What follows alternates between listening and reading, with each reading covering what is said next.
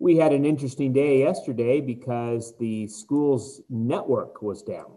Not the internet, but the network, which means that for me to access the notes to give them to fifth period, I couldn't use this computer. I had to use the little computer that's over on the side here and actually point the camera at it and connect the two to each other, and it worked out pretty well. In fact, it worked out so well that I thought, that's probably how we're going to do things when we come back together in class, is that those of you who stay at home will still be taking notes like this. It's just that that computer there, which is what I usually run the notes up to the LCD projector, that I'll just point the camera right at that and then have to figure out some way to make sure that you can hear me. So I'm working out those bugs. I might even try to start working out some of those bugs here right after class, so that I can order whatever I need to order and beat the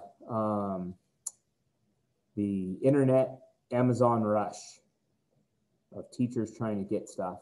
Because I imagine there's lots of schools that are going back at the same time as us. All right, number one. Question number one says, a gas occupies 2.5 liters when it's at a pressure of 100 kilopascals. Notice how I wanted to say 101.3 kilopascals. That's just what rolls off the tongue because that's the common standard number for pressure in kilopascals. If the pressure changes to 40 kilopascals, what is the new volume? All right, so how do we think about how this problem works here? Let's put a pressure gauge on the side of this container here. And we already talked about how a pressure gauge works. It's basically a mechanism that as these particles inside of here collide with it, they cause the needle to spike. So the more often they collide, or the harder they collide, the more they're going to make the needle spike. Well, in this problem, we're not going to make them hit harder because we're not doing anything with temperature.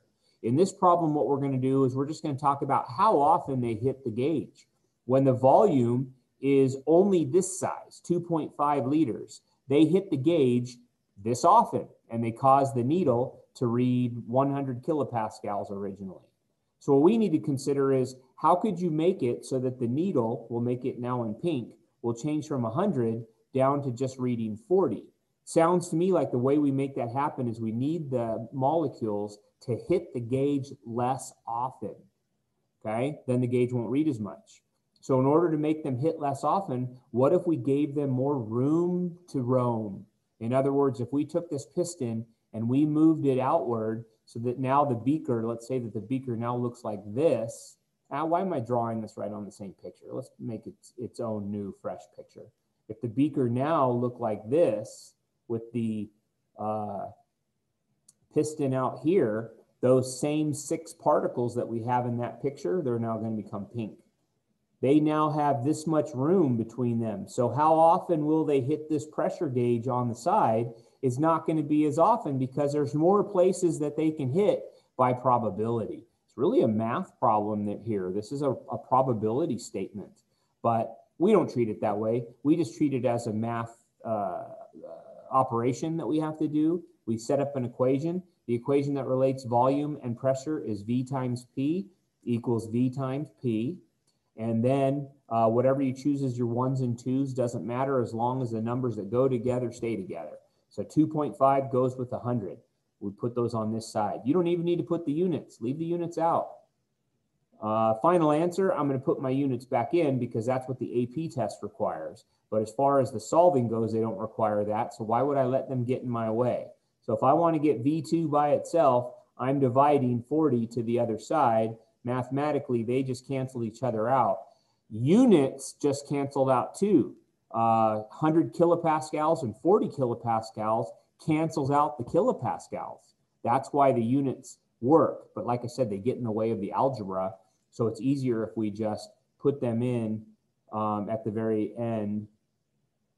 Absolutely, Manav. That's the way I do it too. I use the gas laws, the combined and ideal gas law instead of memorizing all 3 of these. Absolutely, for sure. In fact, when we get to Tuesday next week, that's exactly how I'm going to present it to you. So right now we're just practicing in simplistic form, and then next week we're together. We'll put it all together, and then we'll talk about how we can make one law where it can solve every single problem.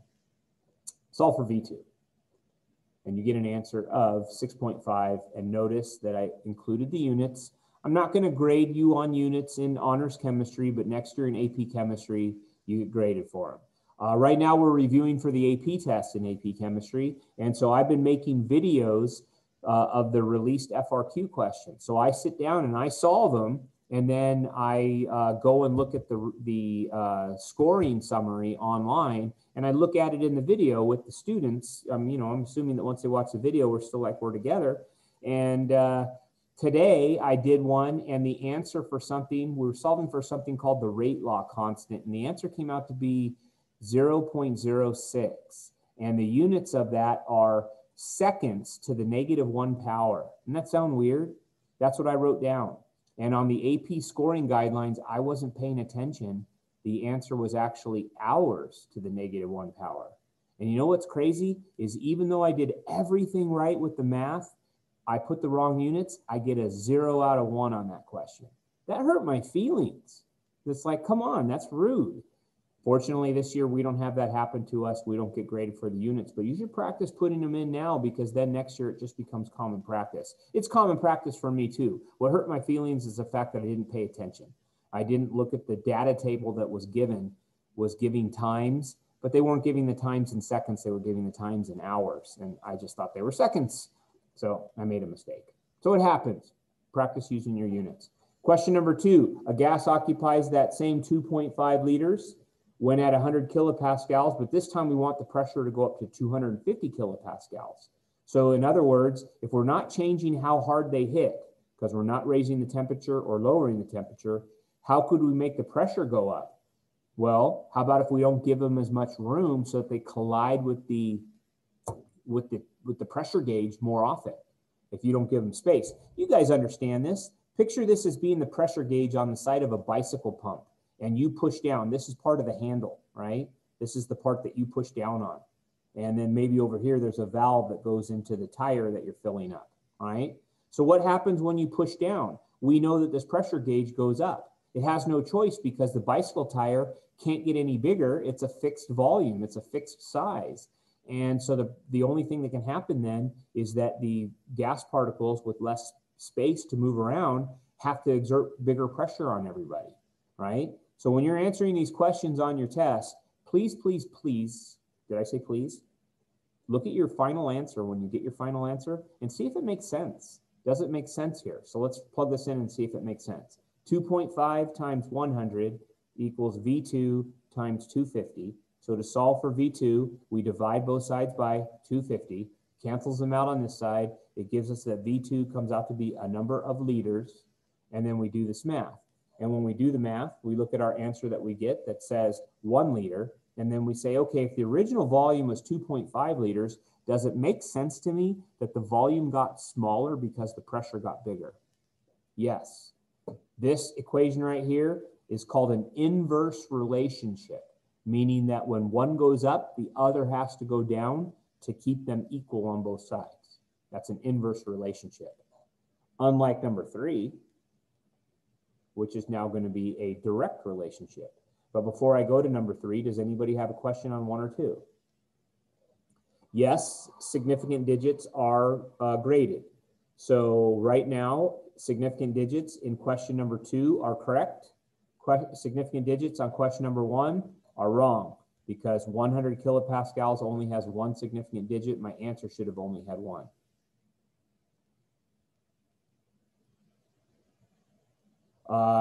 That's where I did this. That's how I got the 6.5. So I set up the equation, divided 250 the other side.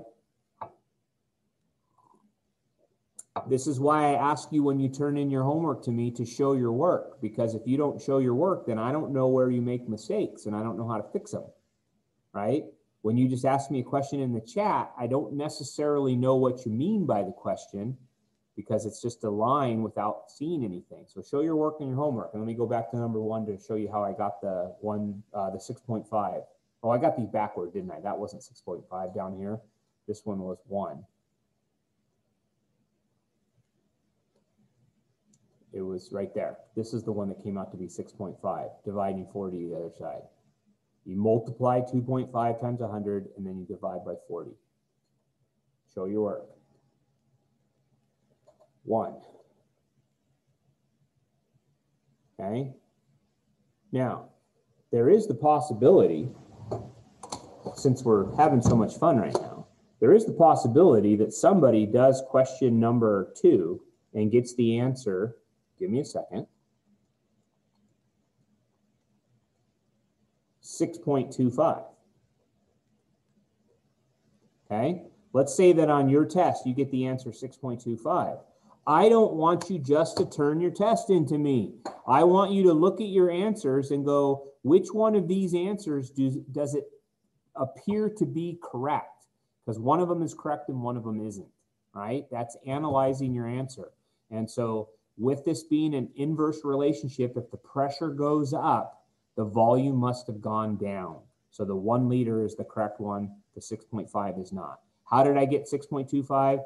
What I did is I just switched it up and said 2.5 times 250 equals V2 times 100, because it would be possible to put these in backward, wouldn't it? And then when you do this, you get 6.25. But that implies that the volume went, that the pressure went down, so therefore then the volume went up, okay? Inverse relationship. Okay. Question number 3. All right, now we're talking about temperature. We have a gas that occupies 6.8 liters when at 327, and then we want to cool it down. We're going to put it into the refrigerator. Now, some of you might say, hey, this sounds like the experiment on the first experiment on the lab, or what you're going to do. Now, I wrote the lab based on what I found online, but when I do this demonstration in class, I do it differently than what it says online. They want you to take an empty Coke can, and some kind of aluminum can. And when you put that aluminum can in here, what they want you to do is actually put just a little bit of water inside the aluminum can so that that water starts to boil. Then you're going to quickly take this out of the hot water, which will be at, like, instead of 327, well, it's in Celsius here, it'll only be at about 100 degrees Celsius. But then you quickly transfer it to cold water, and then the can crushes. I've already had some people complain that it hasn't worked. How to make it work is the way I do it in class. Instead of putting the can in the water upright, I put the empty can in the water upside down, and instead of having the water inside boil, I let it collect the boiling water, the water vapor. As it boils out, it will boil into the can. Once it goes into the can, then you just quickly take that can and stick it into cold water while it's still upside down, and then it will immediately crush. Why? Because exactly what just happened in question number, there's still pressure that has to be considered too, because the reason why it crushed was because the outside atmospheric pressure is greater than the inside pressure once it cools down. This question doesn't address pressure. It just talks about what the volume should crush down to be.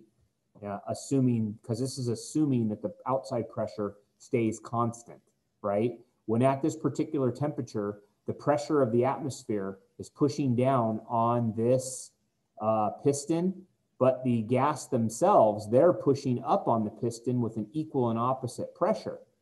Until you lower their temperature, then they don't push as hard.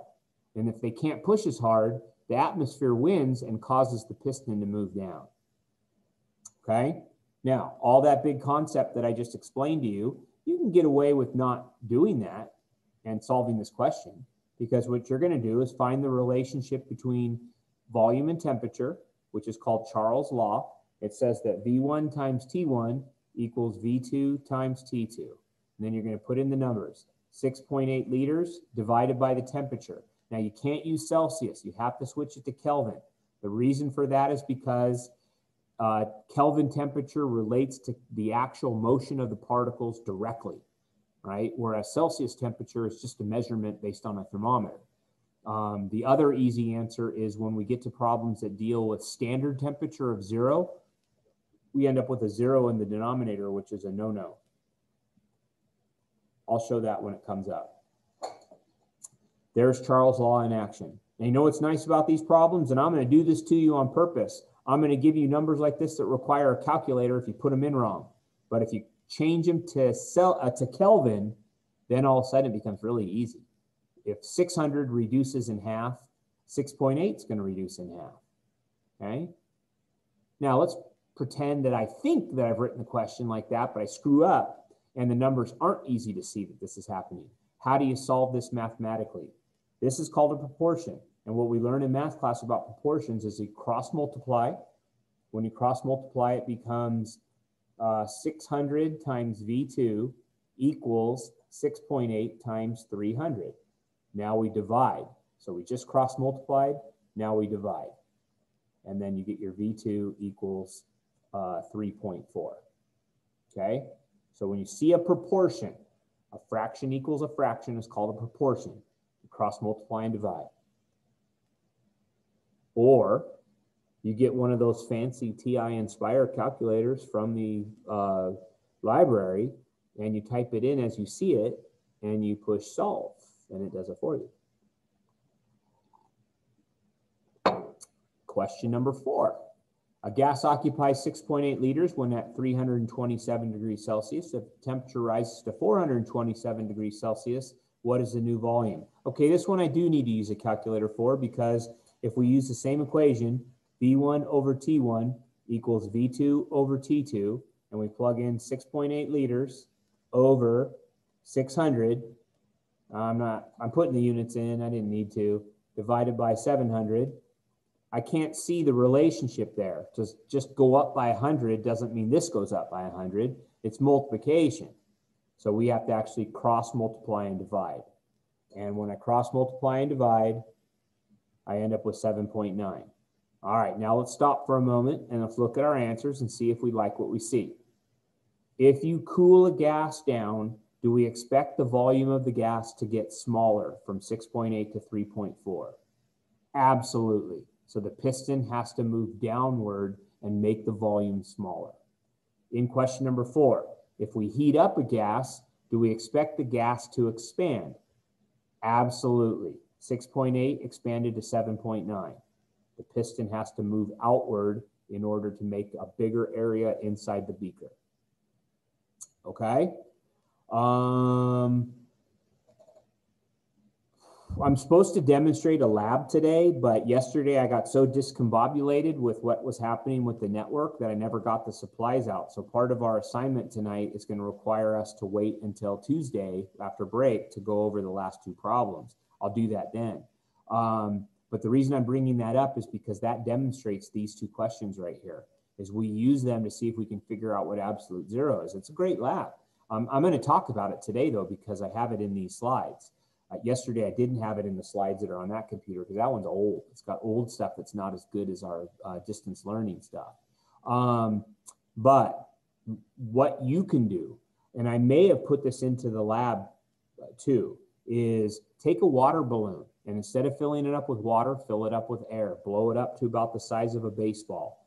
Then go to the stove and you have boiling. Okay, then put a string around it so that you can see what its circumference is. You don't even need to change the circumference to a volume. If you just leave it as circumference, that's fine for this lab because this is not supposed to be a measurements lab. It's supposed to be a concept lab. Put a string around it. Get its waist size, right? Then take that balloon and go and stick it over a pot of boiling water. Put it over it for just a few seconds, half a minute. And you might want to hold it by the little end that you blow it up with, and then take it out of there and quickly wrap the string around it and see how much the circumference has increased by. Then take that balloon and go stick it in the freezer. And then after about a half an hour, go and take a string and wrap it around it again and see how much that volume has decreased by. And you've just proved questions 3 and 4, right? What a perfect lab. Perfect lab for at home. We'll do it in class using glassware because we can get more accuracy with the glassware. Question number 5. A gas occupies a fixed volume. In other words, you have a container and that container is closed off. There's no way for air to get in or out, and there's no way for the container itself to change its size. It's at a pressure of 6.58 kilopascals at a temperature of 540 Kelvin, and we're going to cool it down. So the particles that are inside of here, let's put 3 particles inside of here. They're originally moving really fast, and they're colliding with the walls of this container super, super hard, okay? But then you cool them down. So now when you take this container in the second picture and these particles are still moving around, now they're moving at less than half their kinetic energy. What's going to happen inside to the pressure in there? It's going to go down. So I expect an answer less than 6. How much less? We'll let our calculators tell us. P1 over T1 equals P2 over T2. 6.58 kilopascals over 540 equals P2 over 210. Cross multiply and divide. Do you need a reminder on how to do that? Multiply those two, multiply those two. You end up with 540 times P equals 6.58 times 210. Then divide both sides by 540. And you got your P2. I expect a smaller answer. 2.56 is smaller than 6.58. I'm happy. Why do aerosol cans say do not incinerate? This is not a good answer. They blow up. What are we, social media? That's not how you answer a chemistry question. You answer a chemistry question, why don't you incinerate an aerosol can? You say an aerosol can is a fixed volume that contains some leftover particles inside.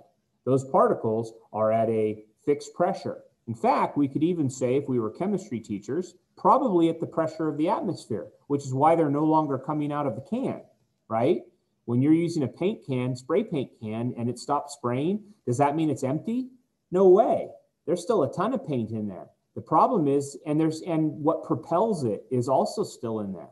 But the problem is what propels it is now the same pressure as the outside. So this aerosol can, like a spray paint can, is now at the same pressure as the atmospheric pressure, okay? It's a fixed volume. Its pressure is at 101.3 kPa, and it's at a temperature of standard atmospheric room temperature is around 20 degrees Celsius, which we could call that 293 Kelvin. Sorry, pen won't write. Okay, so what happens when you incinerate it? That means you make the temperature go up really high. Well, the volume is fixed. So the only thing that can happen in order for this temperature to go up really high is the pressure has to respond by going up really high. Now, if that pressure is greater than the strength of the can is going to rip open. Like they said in yesterday's chat, is it's going to shoot shrapnel all over the place. Well, odds are it won't. Odds are it's just going to crack along a seam, but it's going to shoot hot propellant and paint all over the place, and that could be dangerous. So that is the way you answer a chemistry question, not just they blow up, okay? Not that I marked that wrong, because I don't ever mark your homeworks wrong unless they feel like you didn't do anything. But just remember that if I ask you a question that's conceptual on the test, we want more than just what social media would respond. We want an answer that is explaining how chemistry works. All right, you guys threw a bunch of stuff in the chat here. Yes, same thing would happen with a soda, absolutely. Absolutely. It would be a little safer because at least what's inside is not like caustic, but still if it's hot, it's still going to maybe hurt somebody. But a can probably would break open, if the soda is still in it, would probably break open even below boiling temperature, because the carbon dioxide gas is going to start being released from the can just while it's going from room temperature up to boiling temperature of water. And then that'll cause the can to crack open, and then it just will start spraying out soda.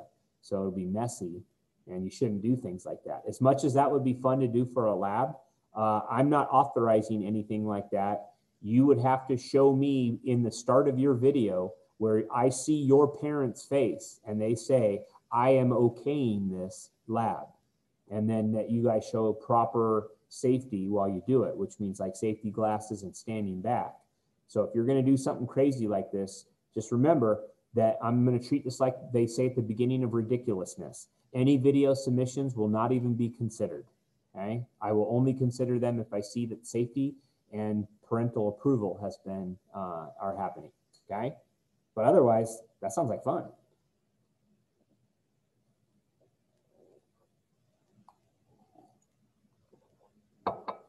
Oh, now you're talking about putting it in the freezer. Okay, so now with the freezer, you have you have something that's not based on the gas laws necessarily. There's our assignment that we have today. We'll start doing that. In fact, you know what? Let's just work straight from this slide here. While you're looking at question number 7, I'm going to answer what was just thrown to me in the chat about putting a soda can in the freezer. So you start number 7, which says a sealed container with a movable piston.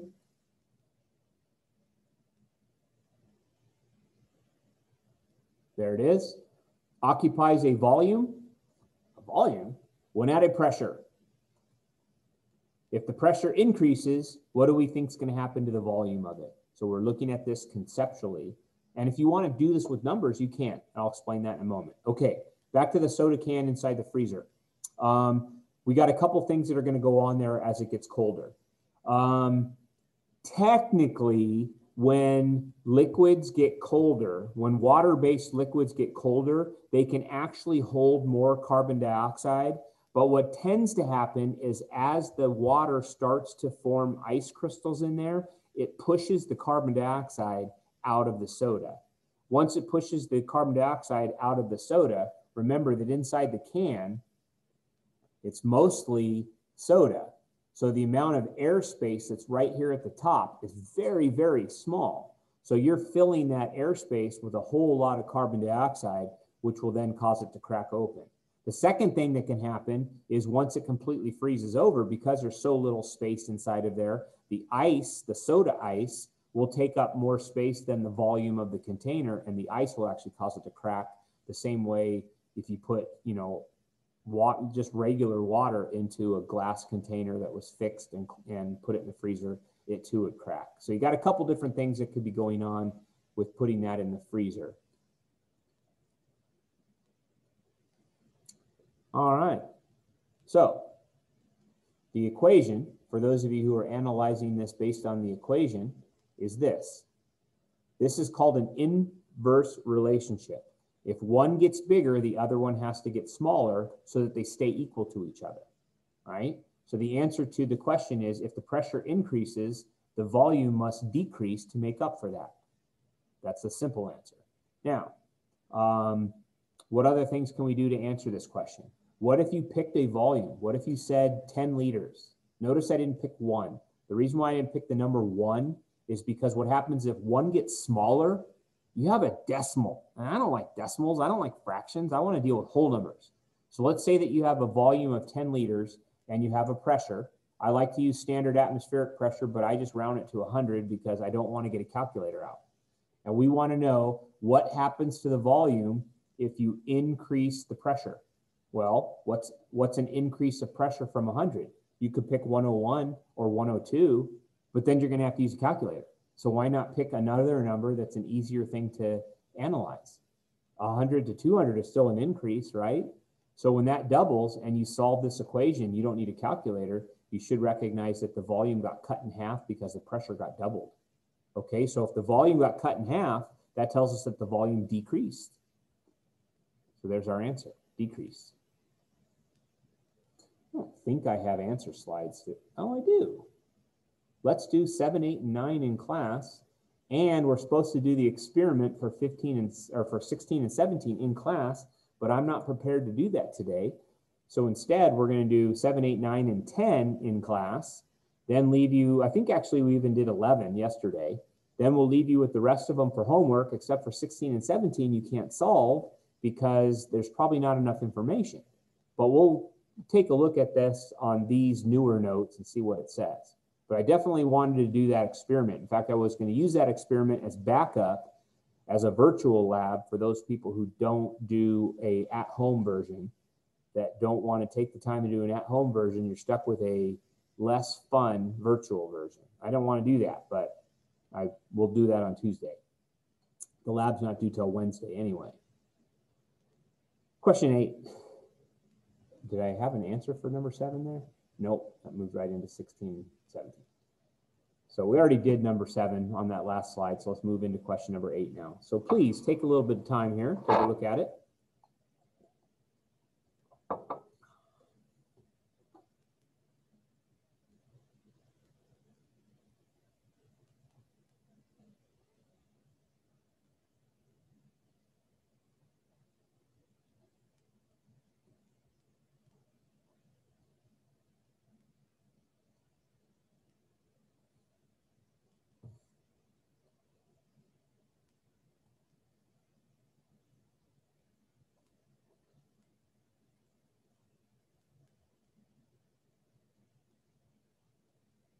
That should be about enough time for you to think that one through. Remember that there's no numbers required here, so you're really just giving me an answer. And you do, on a test question, you will get problems like this, and you will have to explain your answer.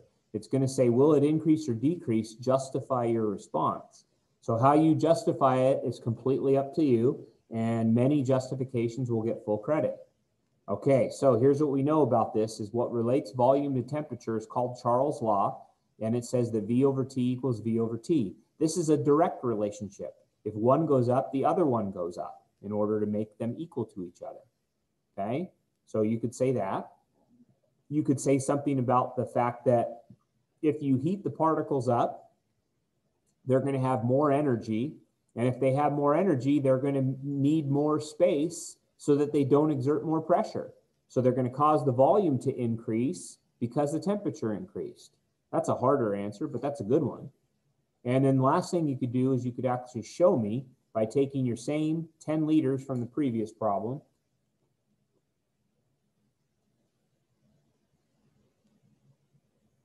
divided by a temperature. I don't know what temperature you want to use. I'm going to try to keep things easy. I'm going to pick 100 Kelvin. And I want to know what's going to happen to the volume if the temperature increases. How about we pick 101, 102 Kelvin? No, why would you do that?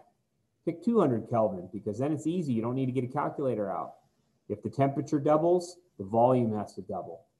So you could prove it to me mathematically if you're asked to answer a question like this and explain why you picked what you picked. Math is just fine.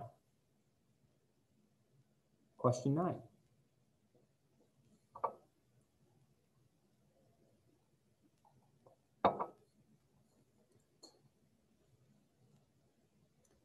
A sealed container is then assuming that it's a fixed volume. So it should have said a sealed container contains a fixed volume.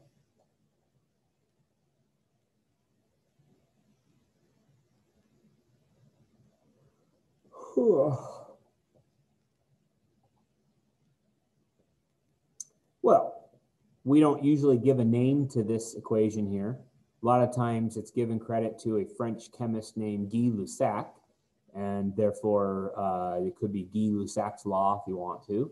But regardless, pressure and temperature are a direct relationship, just like volume and temperature were. In fact, all of these are direct relationships except Boyle's. That's the only one that's an inverse relationship. Everybody else is a direct relationship. And you're like, well, what else is there? There's also moles, right? Our old friend, moles get to be in here too, but that's not till next week, Friday, or first week back, Friday. So P over T equals P over T. So I don't know, pick a number. How about 100 kilopascals? That was our old friend from earlier. How about 100 Kelvin? That was our old friend from the last problem. And we want to have the temperature increase. So how about make it go up to 200 Kelvin? What do you think is going to happen in the pressure? No calculator needed there. 100 over 100 equals 200 over 200. So what can you tell me about the pressure? It went up. So if it doubles, it doubles. But that means we don't need to go up by double. We could actually have done the 101 or 102. If it goes up to 101 degrees or 101 Kelvin, it's going to go up to 101 kilopascals. Good times. Any questions on 7, 8, or 9 before I go to 10 and 11? Okay, before I go to number 10, because what's on, oh man, number 10 is not even on this slide. You guys are getting a break. You're just gonna have to do 10 through 15 on your own. And I think you can handle it. But let me at least talk about this, because this is the lab that we're gonna do in class. I'll do it virtually, and then we do it as a class when we're together. Is you're gonna take a Erlenmeyer flask. That's the flasks that have this shape to them. And what you're gonna do is you're gonna fill it with water and then pour that water into a graduated cylinder so we can know exactly how much water does this Erlenmeyer flask contain, okay? So we fill it up and we find out that it's 244 milliliters. Now we make sure it's empty. With it empty, we know that it's full of 244 milliliters of air at room temperature. No, because we're gonna heat it. So you're gonna take this and you're gonna put it upside down into a beaker of boiling water. So here's our boiling water, and you put this flask in upside down. okay? And what do we know about inside of here? Just like the aluminum can, it's going to get as hot as the boiling water temperature is. So the boiling water temperature in Apple Valley, anywhere from 96 to about 98.5. It really all just depends on the thermometer because they're red alcohol, they're not very accurate. But I changed that to Kelvin. So then on my Kelvin scale, no, I don't. I'm going to leave it in degrees Celsius for my graph. So what I have here is a volume of 244. So if this is where 200 is, see how these go up. So 150, 60, 70, 80, 90, 200, 210, 220, 230, 240. Oh my gosh, it barely makes it on the graph. And we put a dot at around 96, which would probably be right about there. So there's my first dot. Okay. Then what we do is we take this flask out of the boiling water and we cover the bottom of it. It would be microscopic difference. Exactly. Even compared to down the hill, it's still a pretty small difference. Just a degree or so is really all it would be. But you're right, just a little bit of difference. I mean, even if we compare Granite Hills High School to Apple Valley High School, they're not going to be exactly the same boiling temperature, but they're going to be super, super close, probably within 1/100 of a degree Celsius. So it is small. All right, so then we take this flask. Now this is the hard part, is you've got to take it out of this hot water and put your hand over the bottom of it so that it, and without burning yourself, and keep your hand over the mouth of the Erlenmeyer flask and then stick it into a cold water tray. So we'll have a little like a shoebox kind of tray that's made of plastic that's filled with water that's at maybe 10 degrees Celsius. And now you stick that flask down inside of there. When you do that, what's going to happen is the minute you take your hand away from it, water is going to go squirting on up here because of the fact that the air inside of there, which is mostly just hot water vapor, cools down. And as it cools down, it doesn't take up as much, it doesn't want to take up as much space, but the glass can't shrink. So the only thing that can happen is this starts filling up with water inside of here. I use a rubber stopper with a hole in it so that it squirts like a fountain inside of there. If you just leave it open, it just fills up with water. That's not very exciting. So now what's going to happen is at 10 degrees Celsius, it's going to fill up with water. And, you know, you can hear me pausing right now because I'm trying to cheat. I want to look at this graph and make sure that the answer comes out to what I want. It's going to fill up with water until the space of gas left over shrinks down to about, I wish I was better at math, 160. Okay, so this volume comes out to be about 160 milliliters of air. How do you measure that? By subtracting out how much water you collected. So all you got to do is take this captured water, pour it in the graduated cylinder, and see how much water you collected. Subtract that from 244, it should come out to be 160. So there's a dot at 10 degrees, comma, 160, which is right here. Then you take a good old-fashioned ruler and you connect the dots. I missed. And that is your measurement for absolute zero. I got negative what? Like negative 170 would be my measurement for absolute zero. So if I was looking at this and I could have said to you that this number here was 170, that would have put the dot here instead. Then my graph would have gone and hit. Now it still didn't hit low enough, did it? Right? So you can see that those 2 points help line up to where would they take up no space at absolute zero. All right, I think I'm done talking to you. You're going to finish up the rest of this homework assignment, which means like 10 through 15. Look at that. You had 6 problems for homework plus a fun lab. What a nice class. Aren't you glad you chose honors chemistry instead of regular chemistry? I'll see you guys on the other side. I'm going to stop this share, stop the record.